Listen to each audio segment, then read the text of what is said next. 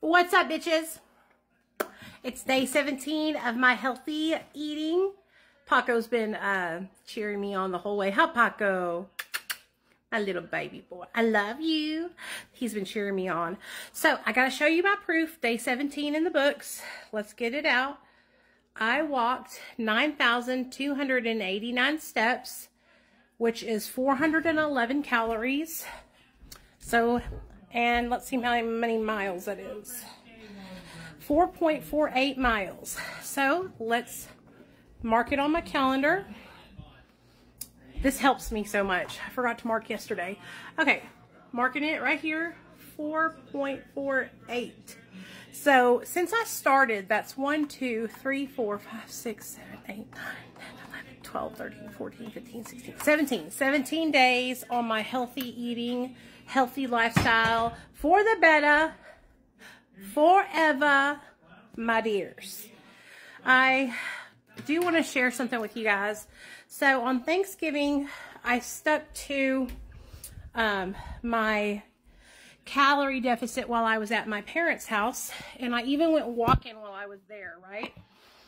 Well, when I got home that evening, I had a binge attack. Like, I honestly think what happened was, like, I really wanted to have some pecan pie and some stuffing, and I was like withholding. I was restricting myself from having those things on Thanksgiving because I was really trying to stick to this, you know, my calorie deficit and everything. And what ended up happening was when I got home and I had those things, I binged on them, and I binged so bad that night. You guys, I made myself so sick. I had a bunch of ham. I had a piece of pumpkin pie and a piece of pecan pie. And I woke up the next morning, I was so sick to my stomach. I was so ashamed that I tried to starve myself the next day as like a punishment. Well, one thing I have learned is that when you're on a journey, there's going to be ups and downs, and there's going to be mistakes that are made. And I was so scared that this was going to knock me back on my weight loss, that I was going to lose all the progress that I've made, and I'm happy to report that it hasn't. I'm 207.4.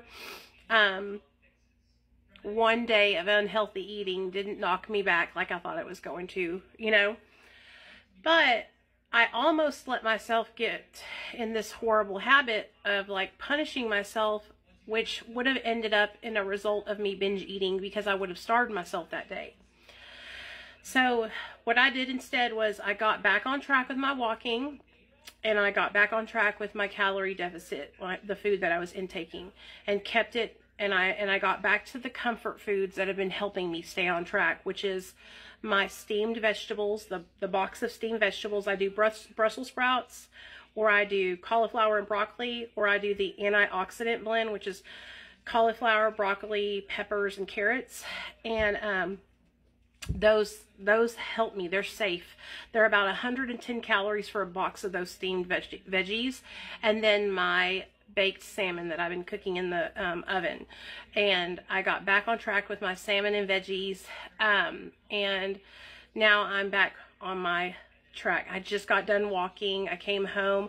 I made Brussels sprouts, steamed Brussels sprouts with salt and pepper, and my baked salmon. It was delicious. I just had it. But I wanted to share that, like, kind of down with you guys, because like I caught myself like trying to punish myself, you know, and trying to restrict and starve myself because I was so angry that I binged the night before. And like, I can't let myself get into those unhealthy behaviors.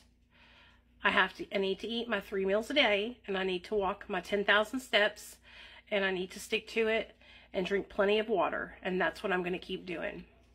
Instead of restricting myself like I did this Thanksgiving and then it resulting in a binge, for Christmas, I'm going to have the foods I want to have.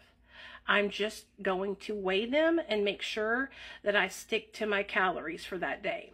So if I want to have pecan pie, I will make sure that I cut out a sliver of pecan pie that meets my calorie deficit. If I want to have pumpkin pie, I will make sure that I cut out a sliver that meets my calorie deficit. Same with the stuffing and the turkey and everything that I put on my plate. I want to make it to fit into my calorie deficit.